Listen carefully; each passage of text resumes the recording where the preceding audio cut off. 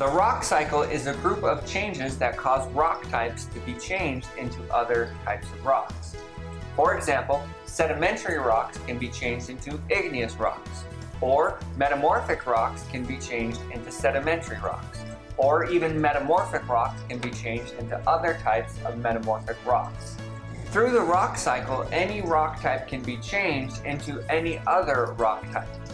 And the rock cycle represents all of the steps and changes that lead to these transformations and many others.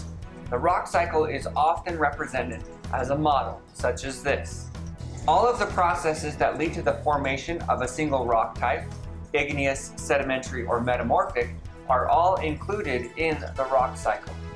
For example, melting and cooling that lead to igneous rocks are included. So are adding heat and pressure to form metamorphic rocks. And all of the steps for sedimentary rock formation, which are weathering, erosion, deposition, compaction, and lithification, are also included in the rock cycle.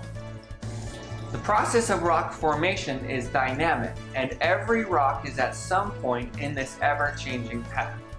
The model of the rock cycle pushes us to think about rock change as a less linear process. Not all rocks complete the path that they start. For example, just because a rock is weathered and eroded and deposited and seems to be on the path towards a sedimentary rock does not mean it will make it to become a sedimentary rock. Those deposited pieces or class of that rock might be diverted to become an igneous rock. They might be subducted or pushed underground by plate tectonic movement and become melted and cooled and form an igneous rock. So again, not every rock that starts on a specific path reaches the end of it. This is again a representation of the dynamic process that is the rock cycle. One of the challenges of using this model of the rock cycle is it gives us no perspective on how long each of these changes might take. And it's important to note that the amount of time it takes for each of these steps of the rock cycle is also variable.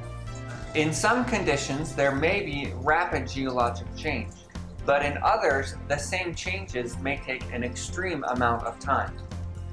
Regardless of these challenges of the rock cycle, it does, however, provide a useful tool for thinking about the dynamic changes that lead to rock transformation, and how one rock type can be changed over time into another rock type.